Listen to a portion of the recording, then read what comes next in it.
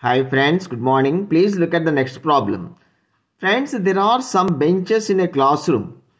If 4 students sit on each bench, then 3 benches are left unoccupied. That means 3 benches are remaining. If 4 students are sitting in each bench, 3 benches are remaining.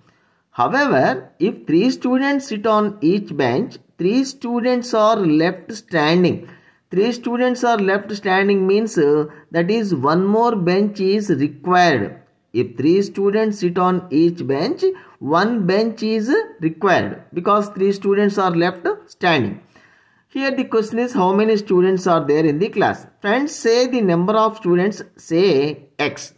If 4 students are sit on each bench, the number of benches required X by 4.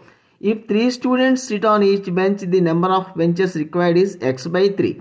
Now, X by 3 minus X by 4 is equal to 3 plus 1, 4. Why? If 4 students are sit on each bench, 3 benches are remaining.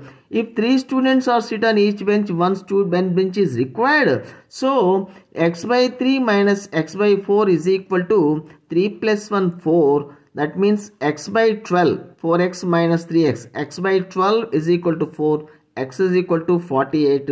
So, the number of students is equal to 48 friends. Thank you. Have a nice day.